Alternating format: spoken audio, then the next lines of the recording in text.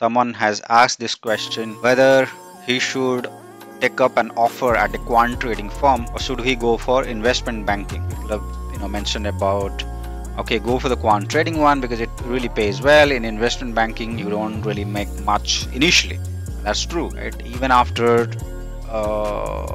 even after having done an MBA from Harvard Business School or from top business schools, the guys at investment banking firm don't make great money initially, at least a couple of years. Once they become vice president and above, that's when they start making good money. But as quants, it's quite likely that you will be making quite good money from the year one. But then it's difficult to also obviously get a job in quant trading firm compared to that in investment banking. It's also about many other things. For example, your coding skills, your ability to solve problems quickly, your knowledge of finance, your interest in trading, and so on and so forth. Whereas in investment banking, if you are from a top-notch business school, quite likely you will get a chance to work at large investment bank, right? So totally different career track.